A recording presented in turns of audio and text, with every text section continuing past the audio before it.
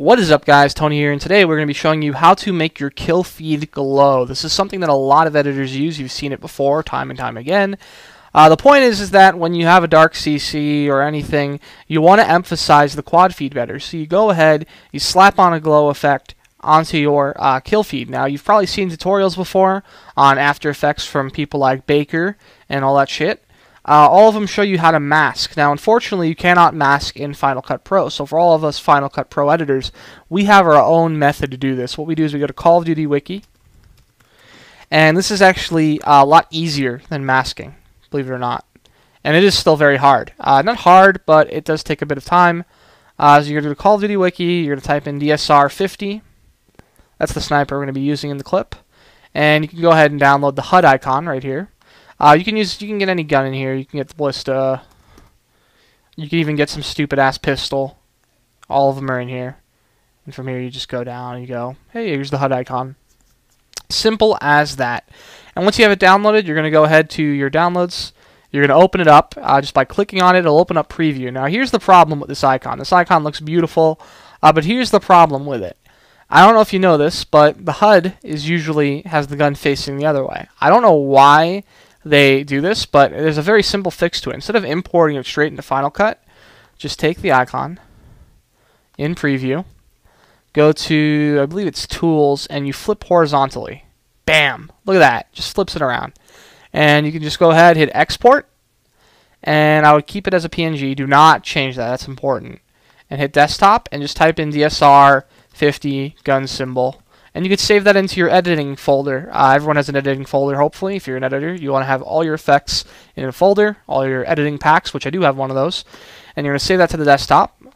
My editing pack actually has the gun symbols for a lot of games, but not for Black Ops 2 since it's a new game. So you're going to go ahead and find that thing you just saved. You're going to import it, and there it is, looking very nice.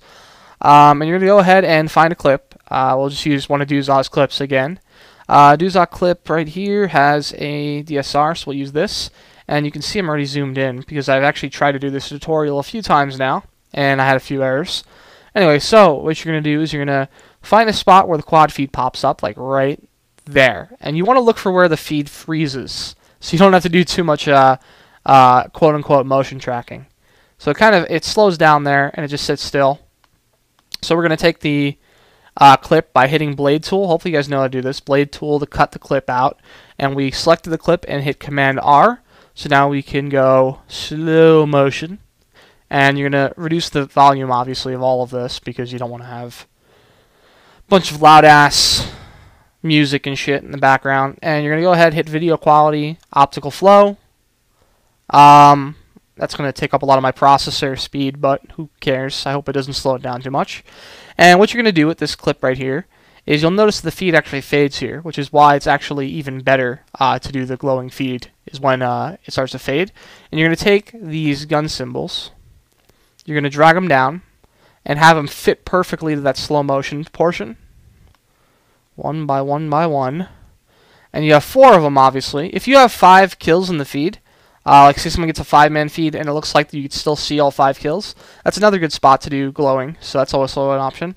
Get the blade tool by hitting B and just cut all these down so they fit perfectly into the mold of the slow mode part. Whoops, I unselected them, and then delete these. And you're going to go ahead and Command R that so you get rid of that retimer if you already left it up. And what you're going to do with this these gun symbols is you're going to shrink them. Like so. I'm going to shrink them down. I'd say probably to 1/10, about 10% each. That should do it. Let me see here. I'd say, yeah, 10% or so is good to work with it. So we'll just go through manually and make these all 10%. It's always a good way to do it. And what you're going to do is you're going to get them all near the kill feed. So when you do the super zooming we're about to do, you can work with that area only. And you're going to zoom in about 200%. So everything's all pixelated. And you're going to take one of them, preferably one that's already kind of on the kill feed, like this one. And you're going to go ahead, and if you I think there's a hand tool you can move around.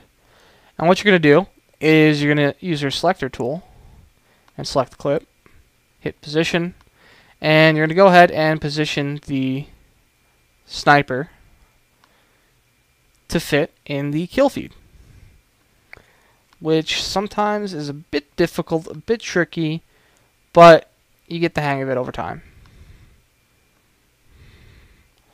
I'm not sure if that's perfect. We'll get the other ones in there and we'll mess around with it once they're all in there. It takes a bit of time, a bit of effort, a bit of patience, but it's all worth it in the long run. Alright, so we got that one in there. For some reason I can't see. It's probably down here. Yes, it is. Okay. Get this one in there. They don't all have to be the same right off the start. Just get them into a workable position so you can start comparing sizes of each sniper. So get them to line up barely with the kill feed. They don't need to be precise. They can be a little bit bigger. In fact, sometimes that helps proportionally to make it look like it pops out better. Just want to space them all out evenly. You can see this one. I want to do a little sloppy job with this so it doesn't take as long for me. But you can really spend some time making sure it's right. Alright, it's not bad. You'll notice that the fourth kill up there is not there towards the end, which is fine. You could slow-mo that out a little bit more. And once you have those all good, you might want to zoom out and make sure it looks right. That looks good. What you're going to do is you're going to select all of the clips, all of the sniper symbols, rather, and hit New Compound Clip, so now it becomes one composition. And what you're going to do is you're going to go into your effects, and you're going to go up to the All tab, and type in like glow, and you're going to put a little bit of glow on it, like a couple of those, and you'll see it glows a little bit more. Maybe put a bit of dazzle on it, make it shine a bit more, and now you can see it glows a lot more. Now, of course, you can mess around with this and position it a little bit better once it's in the composition. And you can also turn down dazzle so it doesn't look as ridiculous like that. And you can really mess around with this. You can add any effect you want to it. You can add like an old school effect, like a projector effect. You can add like an earthquake effect so the feed shakes. You can also motion track the feed to move around. Like if you wanted, I'll show you right now. If you come to the beginning, trying to do that, you can actually use keyframes to move around the feed. So you can do a position and scale. And what you can do is something along the lines of moving it to the center, you know, generally. Actually, no, let's not do that there. You want to do this later.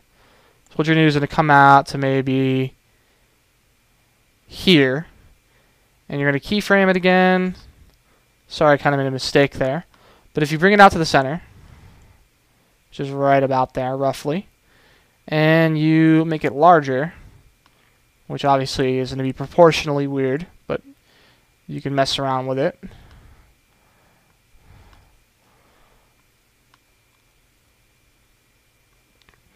And this obviously is going to look really pixelated. I'm starting to realize that, but you see where I'm going with this. You can like mess around with things like this. You can do something along the lines of that. And now what'll happen is it'll just zoom out and move into the main display. And you can make it zoom out and fade out and all cool things and make it like explode. I don't know. You can mess around with it. Basically, the point is that you have a customizable kill feed that you could do whatever you want with it. You can do the same thing with the heads-up display. If you see like your ammo down here, you can like make your ammo zoom up. And another big one that a lot of people do in edits, this is kind of a whole nother tutorial, is they'll take the score and they'll have it like zoom out and move past the character, so it almost looks 3D. That's very simple too. You just, put a 100 there and have it zoom out and like get really big and move behind you. That's a whole nother tutorial. Anyway, that's pretty much it for the Killfeed glowing and modifying tutorial. I just wanted to do that really quick for all the Final Cut Pro editors out there who have no idea how to do that in Final Cut Pro without masking. It's very simple, as you can tell. And hopefully this tutorial helped you out. I am Tony, and I'll see you guys next time.